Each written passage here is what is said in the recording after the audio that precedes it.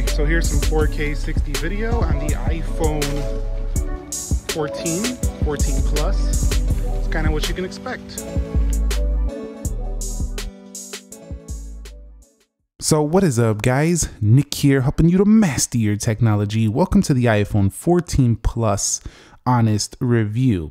Now, I'm going to begin by talking about the price. The iPhone 14 Plus is going to run you $899. That's for the starting 128 gig, and it goes to $999 for 256 gig, and then $1199 for 512 gig. So definitely you are jumping up quite a bit in each capacity, as you go up the scale. So if you're definitely trying to get more storage, you're touching those iPhone 14 Pro prices at that point. So this is going to be, something you have to think about if it's worth it for you, but especially if you go to that 512 gig, it definitely gets up there for some people.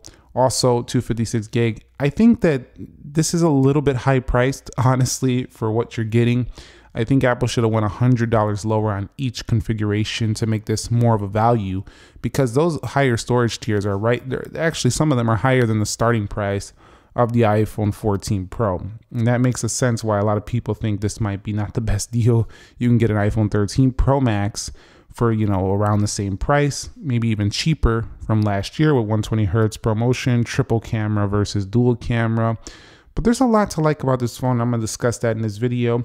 I will say, I think at least the starting one is priced okay at $899. Maybe not the best, but it kind of reminds me of the price of the 8 Plus, which was similar to that several years ago. And the iPhone 8 Plus, compared to what you're getting now, is definitely nowhere near as good. So I think you're still getting a pretty good phone here. But the pricing, I still think, should have been maybe $100 lower. So my honest thoughts on the design. I actually quite like it. It has the notch instead of the dynamic island, not as distracting. It feels premium, not ultra premium like the Pros. Those feel ultra premium, but it's the light feel that I'm really digging. This phone feels, I've been using it over the weekend, substantially lighter than the iPhone 14 Pro Max with the same size display. I've really been enjoying that quite a bit. I like, I don't like carrying around heavy phones in my short pockets and my pockets. I'm not a fan. I know a lot of people say, Nick, bro, come on, man. Like, you get used to it in a few days. You might get used to it, but when you use a lighter phone, you remember how heavy that phone feels by comparison to this phone. So I know nobody's going to buy this phone just on me saying this is a lighter phone. And I'm not here to tell you what to buy. I'm here to help you decide if this is something that matters to you, and then you make your own decision. On the sides, you can see aluminum rails. They're pretty good. They're pretty clean. I will say the back definitely gets a little smudgy, but you can't see it too much except for on that Apple logo. And then up in here, it's a little bit cleaner in the camera housing versus the Pros, because they have like a glass behind there. So definitely quite like this as well. This is a clean, simple, premium iPhone. And definitely, I'd say the design is premium. It's good. It's not like the best Apple can do, but it's definitely up there, and it's still not a cheap feeling device whatsoever. I just gotta say, it just feels like a standard 14, just larger. eSIM support only has been angering a few people, but I think a lot of people who have actually got the phone and seen how quick and easy it was with their carrier, a few minutes here, a few minutes there, they're in, don't really care anymore. And overall, you're getting a cleaner iPhone. On the side, you don't have that extra, port. And I think in the future, the iPhone's just going to get cleaner and more minimal as we go on. So maybe there'll be a way to get rid of this eventually, but not yet. And then maybe they're going to be USB-C. We're going to see maybe a portless iPhone in the future. I don't really want that, but if they come up with a way where you can charge even faster and not damage the battery as much, maybe we'll see that. I'm just saying, I see Apple going in the more minimal direction with their phones, and eSIM is just the beginning of that. Now, let's actually talk this display. Let me tell you everything I think about it so far. First of all, I do want to tell you that the display itself is just about as good as most iPhones. It's plenty bright. It has the same type of color saturation. It has true tone, night shift, dark mode, and it's sharp. So really, it's not any different than most of the other iPhones in the lineup. The main difference everyone knows about is ProMotion. Now, how important is ProMotion to you? It's important to the people who have actually experienced it. If you're coming from an 11, if you're coming from a 12, if you're coming from a 13 and you just wanted a bigger screen, you never had 120 Hertz, no one like that is going to care.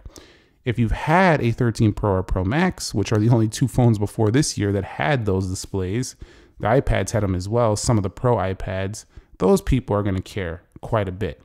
Honestly, it was a little bit jarring for me to go back, but I definitely was able to kind of get used to this, and I haven't really thought about 120 Hertz much over the weekend after like maybe the second day.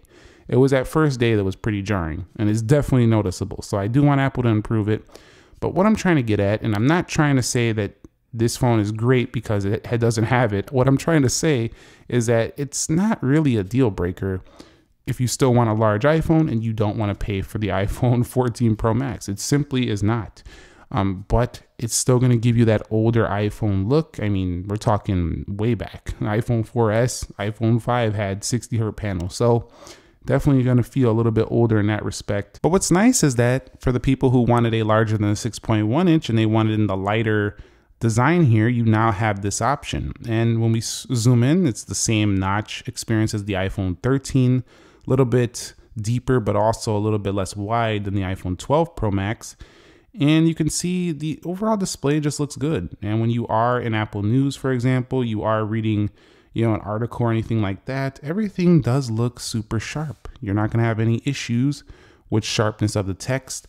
Also, I was a little concerned the brightness might be a little bit too low, but no, actually it's not. At 800 nits and then 1200 peak, I haven't had any issues. Yeah, the iPhone 14 Pro Max is substantially brighter, but this is still a bright phone, so it really doesn't bother me too much either. It was plenty fine. And when it got triggered to auto brightness and sunlight, I was easily able to see this as well. So it was good. I actually enjoy the actual quality of this Super Retina XDR OLED panel. It's pretty darn good. So let's talk about the software, because we just got an iOS 16.0.3 update yesterday. Not much has changed, just a couple bug fixes. However, the experience of the software feels like last year because the notch is the same by comparison to Dynamic Island. For most people, this is still familiar, and iOS is iOS. It's still going to be the same update process, still the same app library, same great app polish across the board, and the same access to the same applications. There's no difference here in that area. So one area I always talk about is the cameras though. And I definitely miss that extra zoom lens, software in the iPhone 14 Pro Max, 13 Pro Max. I was trying to zoom the other day. I forgot I couldn't do it. And I will tell you, the zoom on this phone is just trash. Like, it's garbage. Like, when you zoom in, everything just becomes a blur fest. So definitely, this is not the phone for zoom people. If you like to zoom, don't get this one. Video quality here, 4K 60 is good. You do have cinematic 4K 24. And I do like the improvement to the front-facing camera on this phone in the software. Now, one area that's also different, if you decide to get this over to Pros, is you don't have that extra format of ProRAW, ProRes. You don't get that here in this camera. This is your standard solid HDR camera from Apple with their cinematic mode, 4K 60 video, and an ultra wide lens. That's pretty much it. But the thing is that, those main lenses are some of the best ones though. So you at least get the best main lens. The zoom lenses aren't always as good as the main one. So definitely you still get the best main camera from the iPhone. So that's still good. Results were still stunning on this phone, you'll see later. But other than that, the software experience is identical. We don't have to say much else about that. I haven't really experienced anything else different besides, again, the less smoother feel of 60 Hertz. Now performance, this is Apple A15, better thermal design than iPhone 13 models. And some people aren't gonna care about that. They don't really notice this stuff. Their phones barely get hot anyway. A15 was already fast, but here's the deal. With the iPhone 14 Plus, at least if you're buying this, you don't have to worry too much about the whole A16 thing being so much better. I don't really see that. It's all down to the ProMotion display. That's what you really see on these phones. And come on, let's go use an iPhone 12 Pro, Pro Max these days from a couple years back. Those phones still perform fine. So this one as well, in the future, will continue to run fine. The only difference is you're going to have to deal with its refresh. That's literally the big story here with this one. The A15 has been snapping through things, and I don't know what it is, but the 14s, even though they still have the same A15 as last year, they feel a little bit snappier. I don't know how to describe it. I don't know if it's just in my head, but the iPhone 13 models, they're very fast as well, but they're just like, they just feel like a millisecond quicker or something. It just feels like they're a hair faster because they just blaze through literally everything you do. So we already talked about the software in the camera. You have a dual 12 megapixel setup here. And that's about it. And then on the front, an improved 12 megapixel front facing camera up here. Take a look at my samples. I took plenty of them. I've enjoyed the action mode as well. I forgot to mention that. That's a big deal on this phone. Yes, you get the action mode. I really enjoyed that feature, up to 2.8K over there. So check out some of my video samples, my photo samples, and let me know your thoughts on the iPhone 14 Plus. I would definitely pick this up for the camera if you don't really care about zooming. It's still amazing. All right, so I'm gonna show you this action mode on the iPhone 14. Let's flip it around. Here we go, action mode. It's kind of the stabilization you could expect, doing about 15, 20 right here. Going uphill.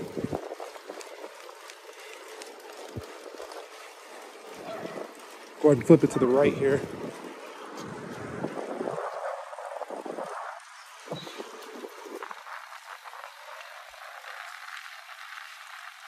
All right, so I'm recording this front-facing video on the bike.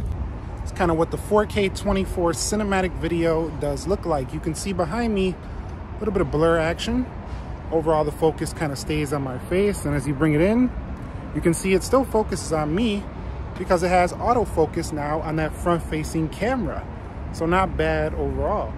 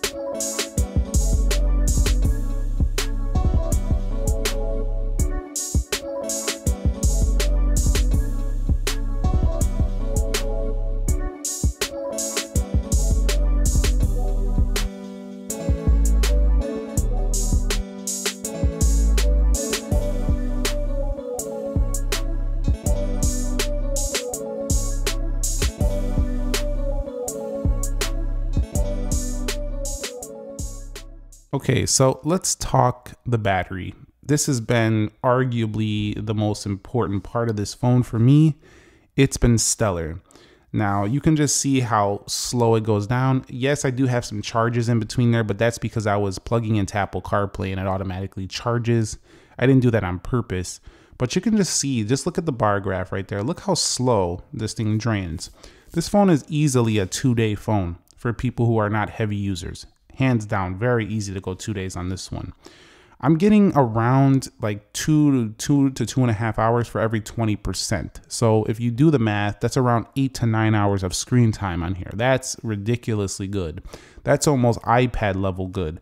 So definitely, I gotta say, this is smoking my iPhone 14 Pro Max in battery life. I don't know if it's the lower brightness of 60 Hertz, but Apple's claims on their website is not BS about having the best iPhone battery life.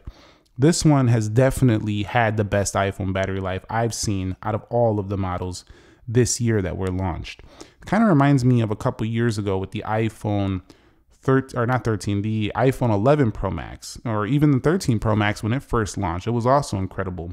This one's doing the same thing for me. So this battery life on here, ridiculously good. Go for this phone right here if you want the best battery life on an iPhone 14 model. The audio performance, I tried the speakers out this weekend, super loud, especially with music. Speakerphones are plenty loud enough as well. Phone call quality was good, and signal strength, I had full 4 bars up there. And the Qualcomm X65 modem has been giving me great 5G reception and performance.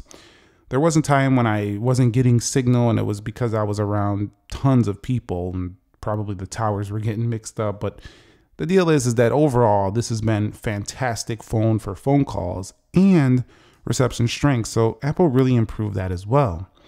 We have crash detection on here and emergency SOS via satellite. So that's also another improvement.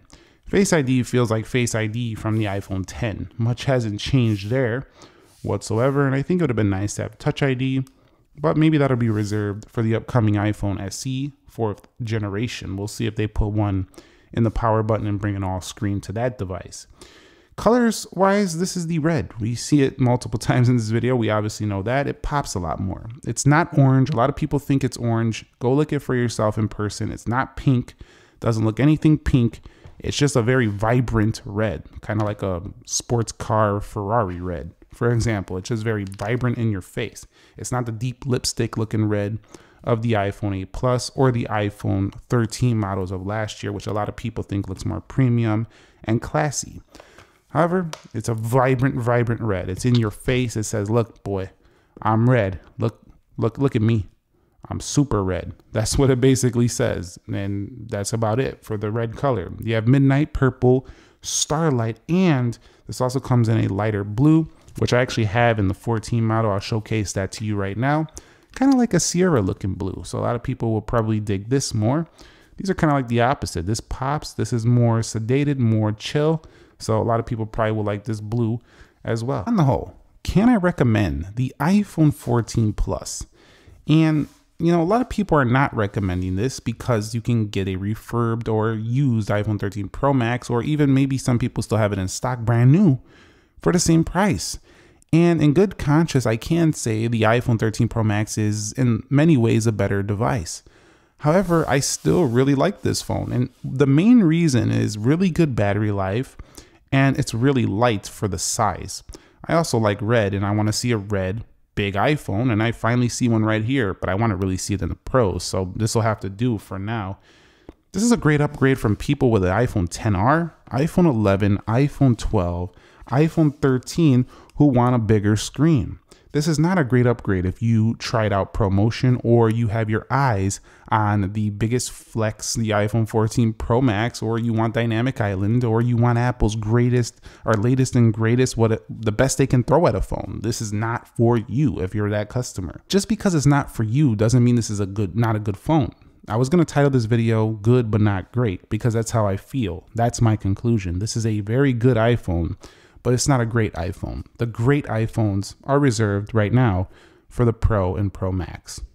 So that's it for me. Let me know what you guys think. Are you picking one up? Are you not picking one up this year? I think this could be a great phone too for those who are, just trying to save a little bit on their carrier plan, or they're trying to gift it to somebody, giving a gift of an iPhone. It could be a great thing for that. And that's about it for me. I want to hear your thoughts about this one down below. Did you order one? Do you already have one? Do you plan on it? Do you hate it? Do you think it's okay? Do you want more upgrades? Let me know down below. Subscribe if you haven't already. Thank you very much for watching the review. I'll catch you all in the very next episode. Nick here, and peace.